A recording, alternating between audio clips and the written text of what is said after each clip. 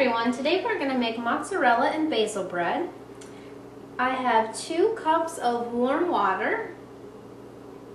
You're going to need about 4 cups of bread flour.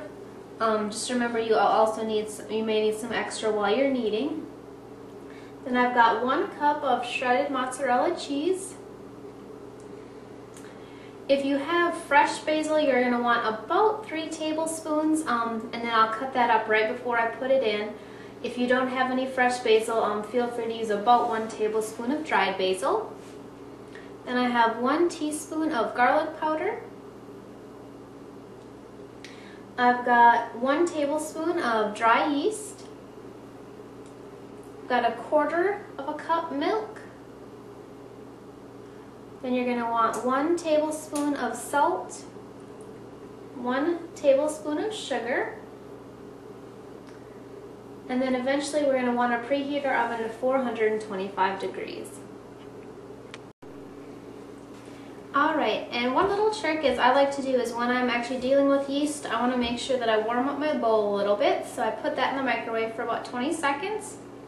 And we're going to take our warm water, and then we're just going to pour in our sugar, and you're just going to want to stir this until it's mostly dissolved.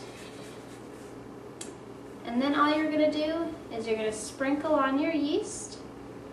You're going to mix this in, and then you're just going to let this sit for a few minutes, and you'll notice that it'll kind of start to bubble up a little bit or look like there's almost like a creamy layer on the top of your water. The next thing we're going to do is we're just going to add in our salt, and then about 1 cup of our flour, and then you just want to mix this all together.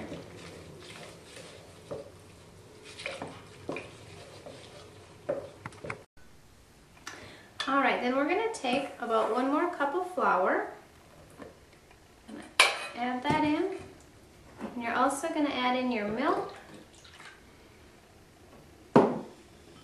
your shredded mozzarella,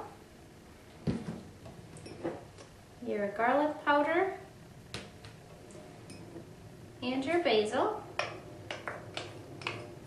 And then you just want to mix this together.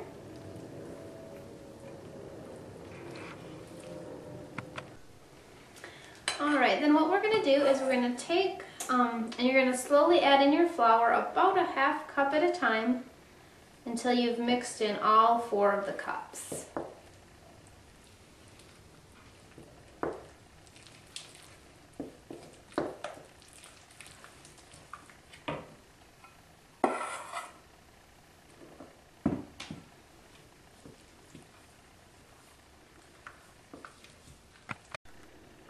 Now you're going to want to make sure that you've got a clean surface, and then just make sure you put down some flour. And then you're going to pour your dough out onto your floured surface, and it is still going to be fairly sticky.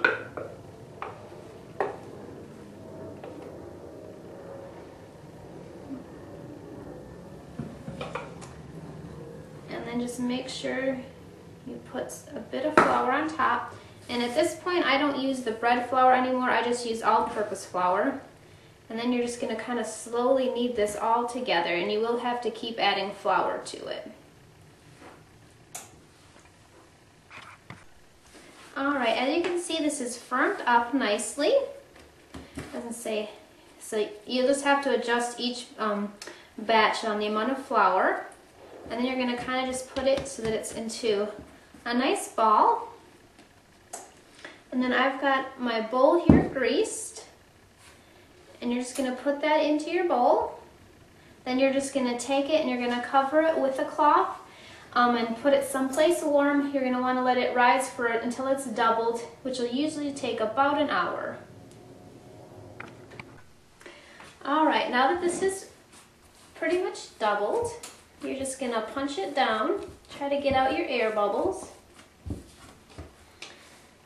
Then you just want to put this onto a floured surface. And then knead it for about a minute or so.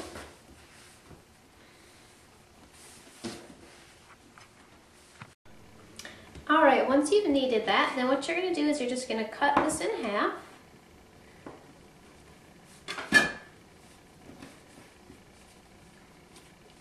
And then you're just going to form it into a nice little ball. And you'll do that to both of them.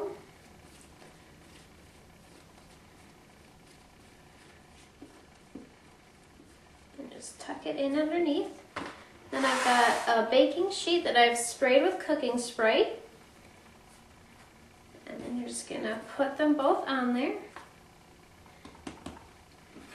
And then just you can make an X or slashes or kind of whatever you want on the top. And then you're just going to cover these with a towel again and let them rise until they've doubled.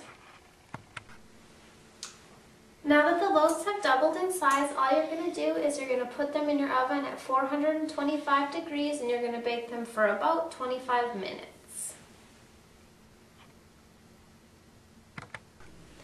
I just took the loaves out of the oven, and if you want, you can just take like a little bit of soft butter and put it on top just to make them glisten a little bit, but otherwise they're ready to serve, so hope you enjoy.